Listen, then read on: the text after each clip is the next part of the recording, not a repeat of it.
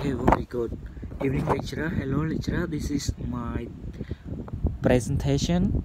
They're talking about analysis on major assignment. So this is the data that lecturer has given us to analyze on our major assignment. So first, I have to find or analyze on gender balance. Gender balance, to make it easy, I code number 0 for female, number 1 for male, and I find that number of female is 79 and number of male is 71. So in order to find the percentage, I have to take number of female is 79 divided by the total of the number of the student. It is 150. So we can see it is 53%. And for male also, we just take 71 divided by 150. We can see the percentage is 47%. Okay, so now move to the next step 2, age of the student. So age of the student, 18 years old to 25 years old.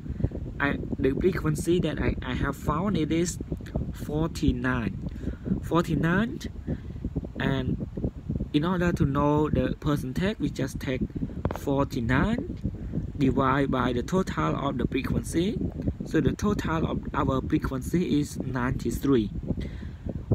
49 divided by 93, we can see it is equal 53%.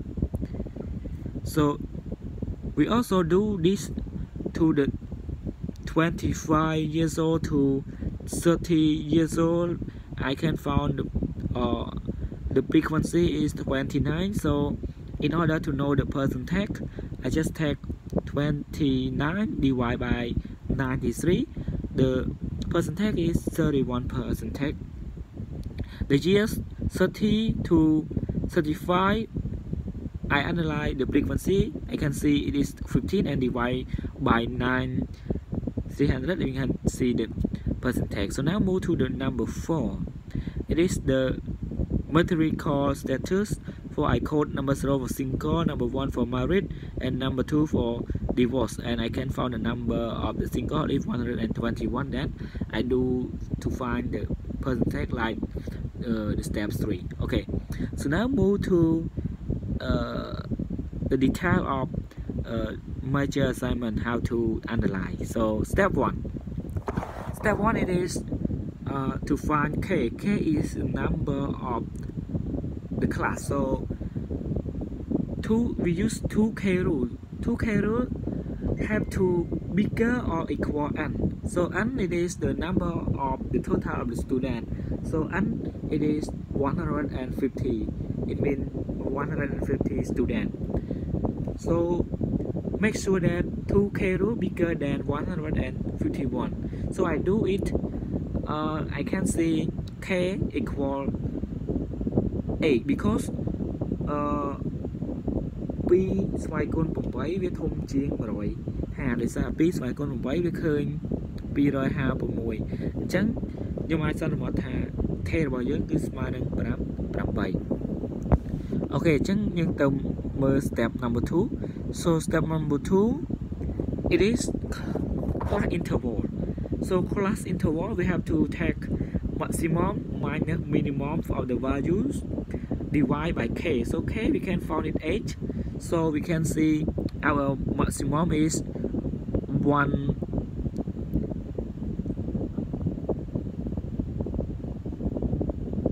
We can see our maximum is 1,500 minus 180 divided by 8. Sorry, is divided by 8. So 8, it is K. ចឹងយកចំនួនប្រាក់ខែសរុប ប្រាក់ខែច្រើនផុតដកតិចផុតហើយចែកឲ្យ K របស់យើង K វិញគឺ8អញ្ចឹងចែកទៅយើងឃើញ165 so 165 so we can round up to 200 to make it easy we can round up to 200 អញ្ចឹងយើងអាច round វាទៅ200ដើម្បីឲ្យយើងស្រួលគណនាអូខេអញ្ចឹង step number 3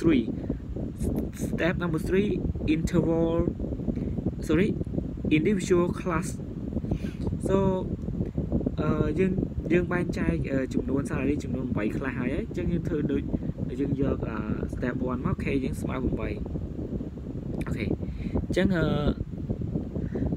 យើងចូលដល់ step 3 នេះយើងឃើញ K យើងស្មើ8ហើយយើងបូកជាមួយនឹង class interval យើង200ទៅអញ្ចឹងយើងយក100បូក200បាន300អញ្ចឹងយើងបូកតគ្នារហូតដ